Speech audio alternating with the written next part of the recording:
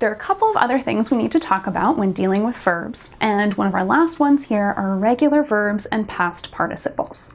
For most regular verbs, we are changing the ending when we change our tense. For example, in past tense, a regular verb ends with ed. So we would say I walk the dog or I walked the dog. Another example would be I jump today or I jumped yesterday. Not all verbs have that regular ending though. Some verbs are irregular. This means that we actually need to change the spelling of them when we move into our past tense.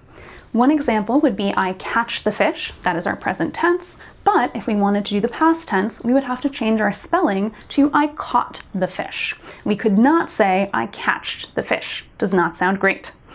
In our next example, we would say I hit the ball today or I hit the ball yesterday. Now, this one is a little unusual because we're not changing the spelling at all. But again, that's why it's irregular. It does not just change our ending the normal way we would expect.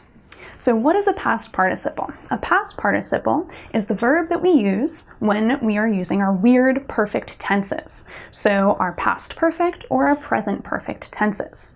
So when we're dealing with a past participle, we are sometimes going to use the past tense spelling of that verb.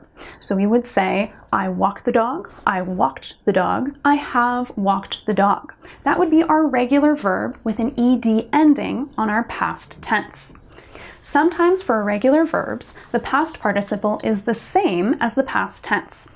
I caught the fish, I have caught the fish. Same thing with hit. I hit the ball today, I hit the ball yesterday, I have hit the ball. However, in certain cases with certain words, we're actually going to need a third change. An example is the word choose. In the present tense, we would say I choose an outfit. But if we were talking about the past tense, we would say I chose an outfit for the dance. If we are using the past participle though, that is going to be another change. I have chosen an outfit for the dance. Some other examples of irregular verbs with past participles are begin, freeze, and swim.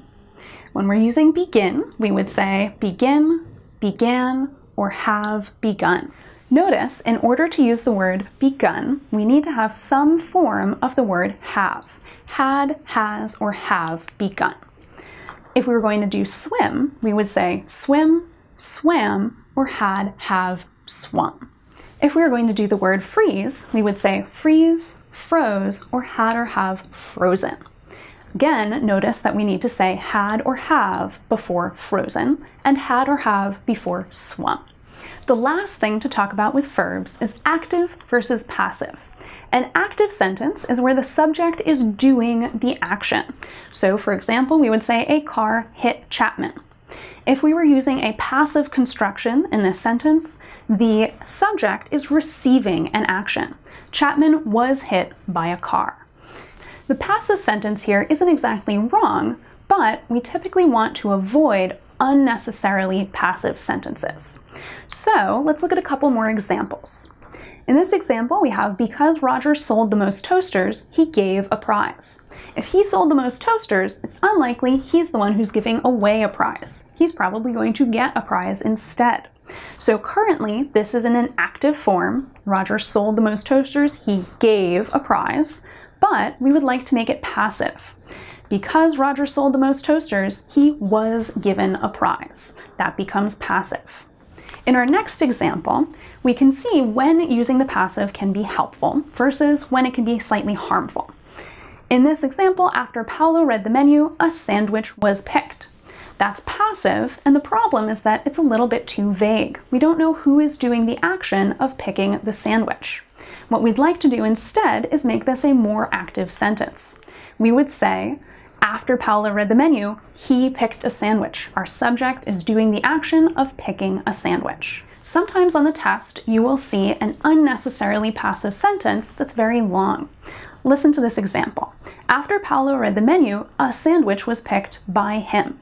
Although we know who's doing that action, it is way too long and definitely wrong. We want to make it active and keep it, he picked a sandwich.